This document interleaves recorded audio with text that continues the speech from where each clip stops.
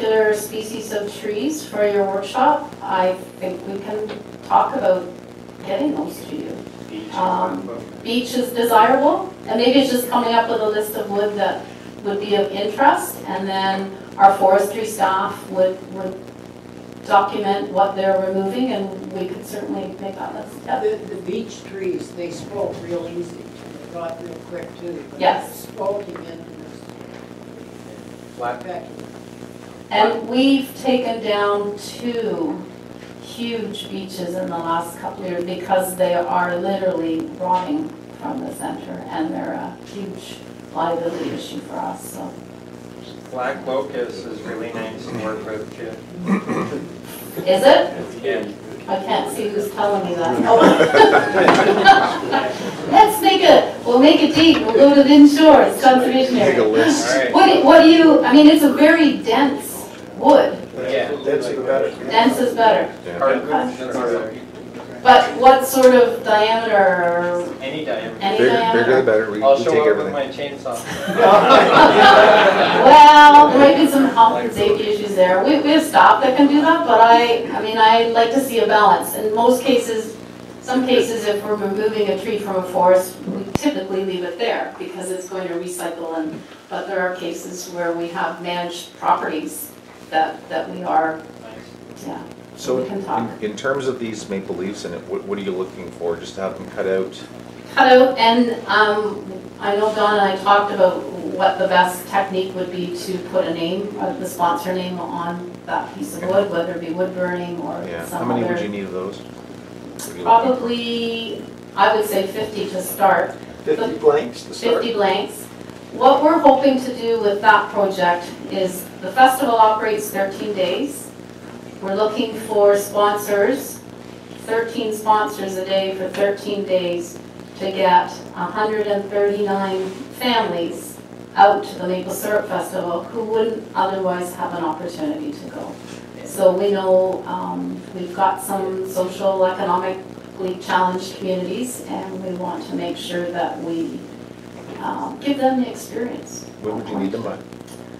Well, the 50 blanks I can do Can you do them? quickly. No hurry. That's No no hurry. All right.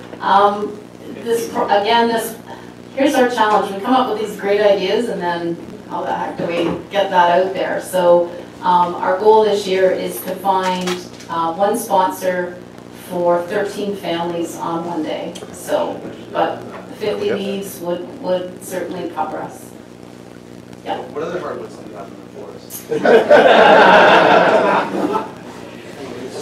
Easy.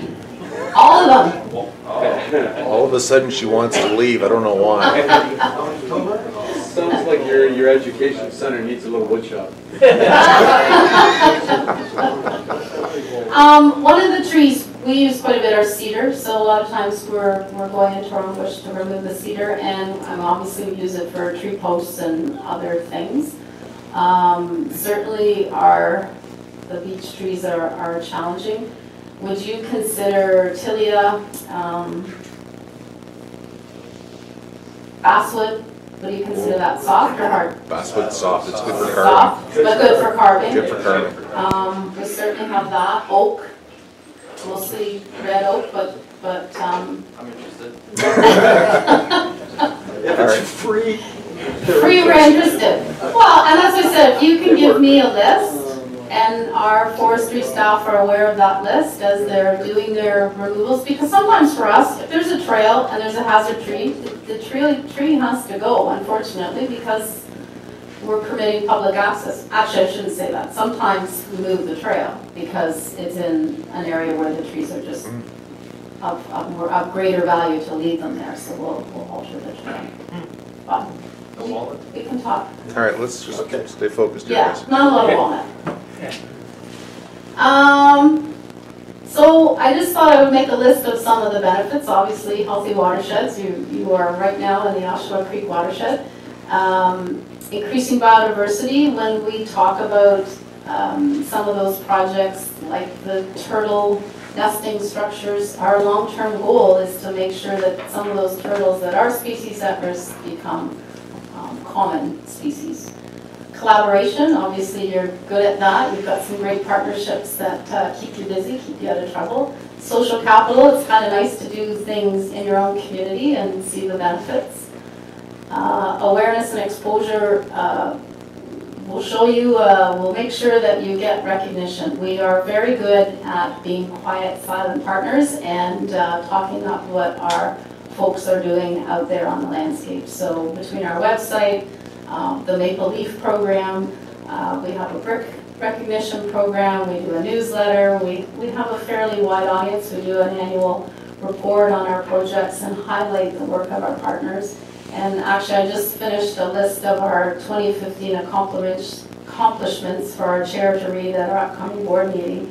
And the last sentence in there is, we would not have made these accomplishments without our partners. And our entire staff recognize that we have a huge task ahead of us every day, and those partnerships are key, so is recognition. The skills exchange, I think some of those projects would offer our staff some insight into how to do things differently. And environmental education, I think, is probably the biggest outcome, and it doesn't matter whether you're this high or this high, or what age, what language you speak, we all need to do a better job helping our environment. So, sorry, I got ahead of myself. That's the list of things we already talked about. We often do project signage. I didn't mention that. Social media, my personal favorite. We'll tweet you, we'll Facebook you, we'll do all that kind of stuff. And then we do often use our news releases to get media coverage. So we do a lot of times I think we get media coverage because what we're doing is unusual, not very common. So there seems to be a lot of interest from the community. And I think that's it.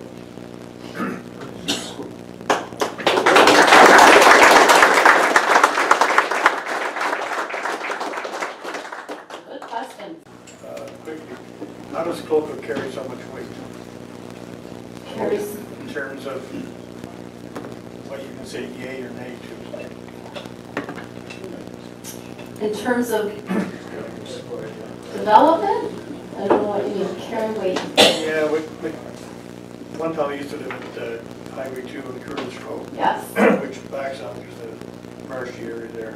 And we wanted to plant flowers in there, and they got a notice from CLOCA saying you can't do that. Plant flowers. Yeah, it was a big mistake. But anyway, I hear other things where CLOCA says, oh, you can't come in and do that. I'm just curious as who backs you in terms of.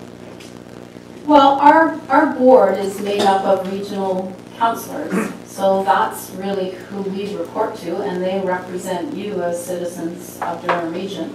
That's So- what I was getting. Who backs you when you say no or yes or? For the most part, we're following the provincial policy on planning, PPL I think it's called. So that's what guides us in making those decisions. In your case, I'd have to explore it a little more to understand the depth of the concerns. But very often people will buy a property, and a portion of that property is in our regulated area. So it really limits what you can do on that property. And so one of the ways that we try and work with the community is, before you buy that property, come and see us to see if what you want to do on that property is doable. And we might suggest to you, you being too close, we might suggest to you that's not the right property. And I'll give you an example. There was a property in Whitby, the person bought it, wanted to do a horse farm and the arena and all of that kind of stuff, and there was not enough of a developable footprint on that property before they got into floodplain, wetland, all of those things. So it wasn't the right property for that. So sometimes it's getting the horse in front of the cart, and we've had, in most cases, we're going to try and work with you to achieve your goals, but sometimes it's just the nature of that piece of property that's the limiting. In fact, there's a bit of a joke in our planning department. We're dream crushers. Because very often we'll get someone come in, they want to build that palatial garage that they've been dreaming about, or that swimming pool, and there just isn't the footprint on that particular piece of property to do it, even with some construction practices to mitigate, because the ultimate is in a floodplain. If you're going to fill it, you're impacting the ability of that floodplain to contain water during a storm event. That's kind of the short and the long of it. So you try and balance your cut and fill. That's one piece that we would look at for the development of a property. Or if you're putting in an addition, maybe you can't put in a basement just because the groundwater levels that we've been monitoring in that particular area are really high. So it's just going to compromise the structure that you're building. So most of our planning staff their goal is to balance development and protecting property. So we have to look at that piece. Okay. Well, thank you very much. Oh, sorry. Thank you very much for coming and discussing this. I've been through some of these before. I think as a club we'll talk about, we'll get together some more, talk about it, what we can do. Some of these are quite easy, like the maple leaves. That's it. Putting names on, we'll have to discuss how we can do that. But other than that, thank you very much. Okay, thank you. Here's a little memento. Oh, is there beer in that? No. That's so you. Oh, that's awesome. Thank you. Thank you very much. We thought Kathy was coming. Oh, I'll share.